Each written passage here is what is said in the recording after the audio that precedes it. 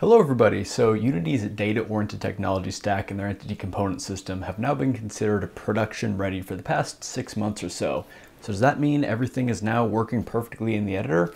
Well, no, unfortunately not. However, despite that fact, I still use Unity ECS every single day. And so in today's video, I just kind of wanted to do like a whole state of Unity Dots, just kind of going over where it's at as we close out 2023 and lead into 2024. Is 2024 finally going to be the year of dots?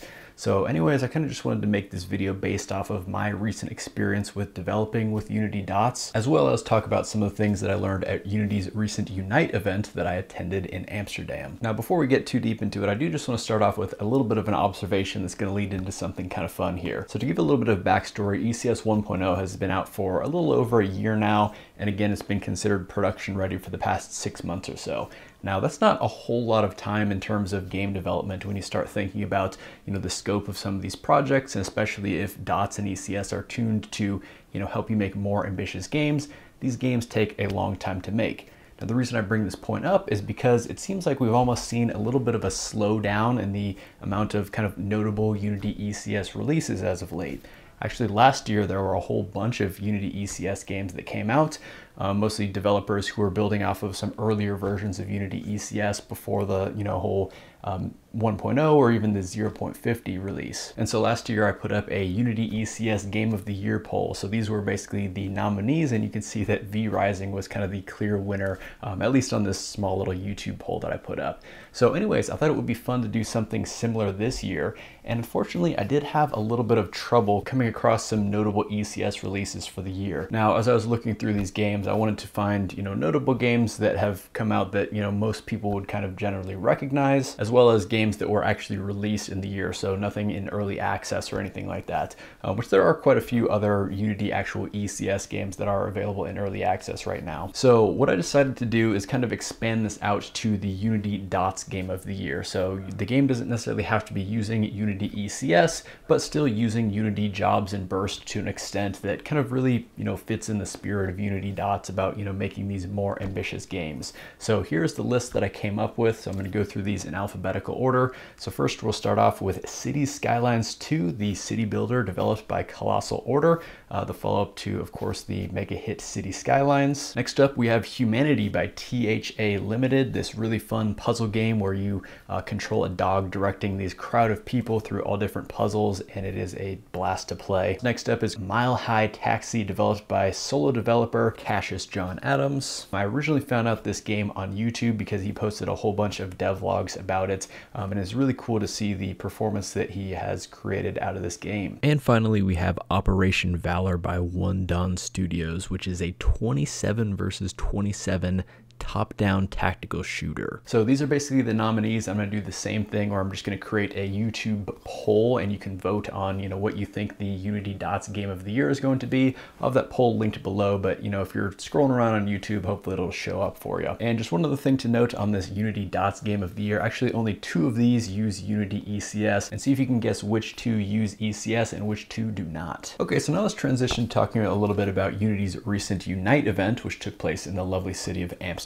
So Unity actually flew me out for this event, and I'm incredibly grateful that they did that. I think it's really cool that Unity, does really cool things like this where they can bring out a bunch of their creators to, their main event for the year. And we get to be there in person with the entire Unity community, learning about all the brand new releases and everything coming to the Unity game engine. So again, I think it's super cool that Unity does this thing, and I'm extremely grateful for the opportunity for them to do so. Now, going into this event, I wasn't really expecting a whole lot of dot stuff. I know back at GDC, when they were just still kind of like getting ready for their 1.0 production ready release, it didn't sound like they were making a whole lot of efforts into kind of, adding new features to Unity ECS and anything like that. It sounded like they were really just focusing on supporting it and doing bug fixes and everything of that nature. So wasn't expecting anything major from Unity Dots. And even just looking through the session list beforehand, there wasn't anything related to Dots or ECS or anything like that. So again, wasn't expecting a whole lot of stuff on the Dots front. However, when basically the keynote started, it was kicked off by the brand new CEO of the company, Jim Whitehurst. And then pretty much right after that, the next guy came up on stage talked about some brief things about the editor in general, and then actually started to bring up dots. So it was really interesting to see that this was, pretty much the first meaningful thing that was brought up in the keynote. And it's really cool that they're kicking off the presentation with that type of thing. And so during this, they showcased a couple games made with Unity ECS. One is called Bare Butt Boxing, which seems to be just, a fun, silly, casual little multiplayer game. And the other one is Hostile Mars. This one I've seen in development for quite some time. You may have seen it around the Unity forums. I know the lead developer of this is quite active on there. And it's been really cool kind of seeing little progress updates here and there for this particular game, and super cool that it got actually, some good stage time front and center in the Unity keynote. So I'm very excited for this game to come out. But again, no major announcements or anything related to dots, just kind of, a little bit of a, celebration, just kind of talking about, how some developers have been using this in production already. However, later on in the presentation, when they actually got into some of the multiplayer specific things, they did have a little bit of a announcement related to dots, and that is a new Megacity sample. So this is the Megacity Metro. The kind of thing with this one is this is also a multiplayer one. We do already have a Megacity multiplayer, but this one is specifically using the universal render pipeline. It's really cool because you can play this game on just a regular smartphone and it runs no problem. They actually had a bunch of phones set up during the showcase, and I was able to actually go around and play through the game a little bit. Then later on in the roadmap session, there was some more stuff on the multiplayer as well, and there was actually this thing which I believe they're calling the multiplayer center, which seems to be this kind of like questionnaire almost that you fill out saying, I want these types of things in my game. These are kind of the specific genres of game that I'm going to be implementing. And then it basically just kind of gives you a list of all the, recommended packages that you should use. Like if you should use netcode for entities or netcode for game objects, and then you can basically just install all the packages right through there. So that I think is going to be a nice feature if you're going to be implementing multiplayer in your games. And another interesting thing on multiplayer that wasn't specifically mentioned during the Unite keynote, but it did pop up on the Unity forums kind of around the same time, but they're actually going to be creating a new essentially unified netcode where it's basically just kind of one netcode that basically can be compatible with game objects as well as entities. Now this seems to be still a little bit of a ways off, but I'll go ahead and link to this forum post so you can kind of read through the details on it of yourself. But now going back to kind of the main roadmap session, kind of at the end, they brought up, some of the things that are kind of on the horizon. And one of the really interesting points is kind of how they're going to be sort of, I guess, unifying game objects as well as entities. Now again, this seems to be like something that is still kind of a ways off, but this, has been kind of a goal of theirs for quite a while, and it sounds like they still have some concrete plans to put this in place, where essentially we can kind of use ECS to be essentially the backbone of Unity, and then we have kind of all the game objects and everything that most people are used to as kind of this like front end kind of top layer. When this kind of comes to fruition, we're going to, be able to have the best of both worlds. And so we kind of see this coming into effect a little bit with some of the announcements related to the netcode thing that I just spoke about, as well as another thing that popped up on the forums a few months ago related to the new animation system, which is going to be compatible with both entities and game objects. And I know a lot of people are very excited for that to finally get in motion, so hopefully we see that very, very soon. Now, some of the other big announcements from Unite are that Unity is now changing their naming scheme back to just kind of a regular version number. So the next one is going to be Unity 6 rather than Unity 2023. And there was a bunch of AI stuff as well. I'm not going to really go into detail on those because I know a bunch of other creators have kind of covered those things in a little bit more detail. But there are a couple cool little announcements that might have slipped under the radar that I'm very excited about. So one of them is build profiles. Now back earlier at the beginning of this year, I did a video on build configurations, which were originally required to build dots projects. However, they're not anymore because they're not basically being developed anymore. That package is still kind of stuck in limbo a little bit. However, you can still use these if you want to create these build configuration scripts. And it basically is an asset that stores a bunch of your build configurations. So you can have different build configurations. Like if you're developing a multiplayer game, you can have like a server build, a client build, you can have debug and release builds. So you can have basically all these configuration scripts, and then just, whenever you want to run one, you can just select one and hit run. So it kind of, eliminates the step of you creating your own custom build scripts and, kind of saves all these settings off into an asset. So it seems like they're bringing this back in the form of build profiles. So again, very excited to see that one when it sounds like it's going to be coming out in 2024 with Unity 6. Another interesting one to keep an eye on is WebGPU. It sounds like they're going to be kind of replacing WebGL with WebGPU. WebGPU is very interesting because basically from a web browser, you can take advantage of a client's graphics card.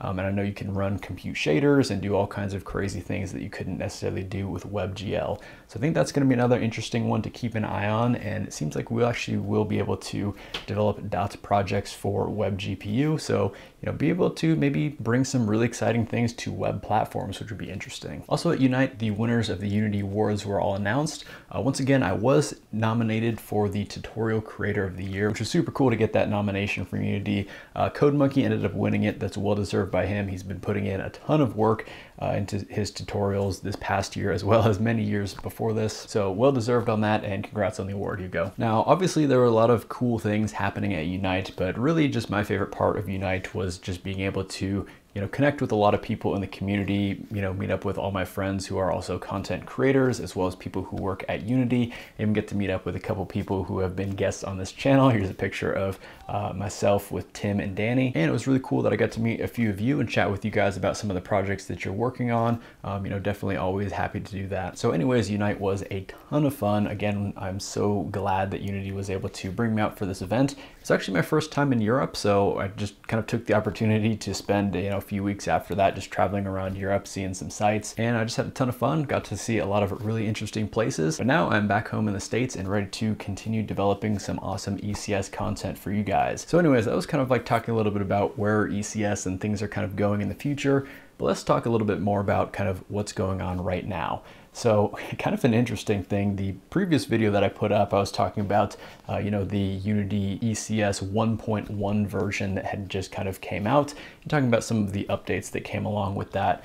Well, since then, very shortly after, actually, they actually have now released version 1.2, so that's in a pre-release form right now. So it's kind of interesting that we basically just kind of almost leapfrog from 1.0 to 1.1 just immediately into 1.2. So this, I think, kind of puts things in a little bit of an interesting spot for me about, how I want to go about doing this netcode for entities course that I've been working on. I think it's probably best to do this on 1.2. I don't know exactly when the full release of 1.2 is going to be coming out, so I'm not sure if it's going to be on a pre-release version. I guess it just kind of depends on timing about when I can film this video and edit it and everything like that. But anyways, that's a problem for me to figure out. So again, going back to kind of where ECS is right now. So I think it is in an okay state, and what I mean by that is everything that is essentially kind of like important, everything that you want to work, the build performance, everything, the burst compiler, job system, ECS, just the whole, entity component system design pattern, everything like that, I think all works fantastic. I really enjoy working with it. And, that's kind of one of the main reasons that I continue to use it every single day. However, a bunch of things that, aren't necessarily core to that, but are still, really integral to the development experience is not really in that good of a state right now. There are just so many kind of little editor bugs and things that make it kind of frustrating to work with. As I've been developing my netcode for entities sample project, I created this new document called Gripes with Unity ECS. And so I'm not going to go into detail on each of these, but I'll just kind of scroll the list through and you can kind of read through these yourselves. You can see that there's just a lot of like little editor bugs that just make it really frustrating to develop with. And it's just like little things, like I can't like tab through different fields in the inspector, or sometimes I just get like a flood of errors in the console. And if I have a debugger connected, then it just kind of like, freezes everything up because it essentially is like hitting an exception point. And the entities hierarchy window is basically just broken outside of, displaying what entities are available. It works great for that. And I can, click on things and kind of debug them. But, if I start trying to like do things a little bit outside of that, maybe like, shift clicking on entities or doing just like, basic operations that you would expect to be able to do, it just kind of all falls apart, which is really unfortunate. And I've also noticed that the more, packages and things that you kind of add into a project, the worse and worse the development experience kind of gets. It kind of compounds on each other. Like if you just use base Unity ECS, like, yeah, you'll have some things here and there, and, you might get some, decent frustrations. But then, you know, as I was adding in the netcode for entities package during this whole kind of netcode thing, it seems like the frequency at which I've been having these issues have just been dramatically increasing, and the severity of them has been too, and it just kind of like really interrupts my workflow, which is super unfortunate. I was also recently working on a client project that used VR, and again, the just in-editor experience was really bad, especially the performance was super terrible. I mean, you know, if I was like running the application directly in the editor, I mean, I was getting like 15 frames per second with like not that much things happening on the screen. But then I'd create a build of it and the performance would be amazing, like well exceeding the requirements of the project. And it does get a little bit frustrating in that case because, you know, now pretty much any time that I want to like seriously test the application, I have to create a build of it, you know, wait a couple minutes or whatever for that build to complete, then go ahead and test it. And then if there's like some small little issue, then I have to go back and the cycle continues, and you guys have been there before, I know. So I don't know, maybe it's a me thing, but there just have been a lot of, you know, issues that I've been running into, unfortunately, when developing with ECS, even though, you know, I still really enjoy the ECS design pattern, and, you know, there are so many things that make it a lot better to develop with. You know, but again, the Unity in-editor experience has been quite frustrating. So I think that's kind of my number one issue with Unity ECS right now. I think, you know, hopefully as we start getting more and more of these releases, or as Unity ECS kind of gets tied more closely into the Unity engine and it becomes kind of the, you know, backbone of a lot of things, I'm really hoping that things are going to be in a much better spot at that time. And I know there are a lot of good people over at Unity who are working hard on these things. But yeah, I understand that these things do take time. But, you know, happy to continue to work through these things in the time being, because again, I do think that Unity ECS, jobs, burst, dots, everything is really fantastic, and I don't think there's anything really comparable on the market, you know, outside of creating your own game engine from scratch. And again, just, you know, the variety of tools that Unity gives us, just for kind of general game development stuff, tied in with all this high performance dot stuff, I think it is a really compelling package, but it needs to be done right. So anyways, I think I'll go ahead and end this video on that little rant. Hope you enjoyed this video. They're kind of going into the state of Unity Dots, where it is as we head into 2024. Really hoping that we're going to see more ECS games in production in 2024. And again, you know, hopefully a lot of these issues and new features start popping up as we head into the new year. So anyways, once again, major thank you to Unity for flying me out for Unite. I really enjoyed it. And you know, hope you enjoyed it, whether you were attending in person or just kind of watching some of the recordings online. I know Unity has kind of been in a little bit of a weird spot over the past couple months, but again, really hoping for the best for them, because they are a good company comprised of a lot of good people. So anyways, don't forget to vote for the Unity Dots Game of the Year. Again, I'll have the link to that post down in the description below. Definitely looking forward to seeing how this one plays out. Anyways, this will probably be my last video of the year, so I hope you all have a wonderful holiday season and a fantastic New Year's, and I'll see you all in the new year.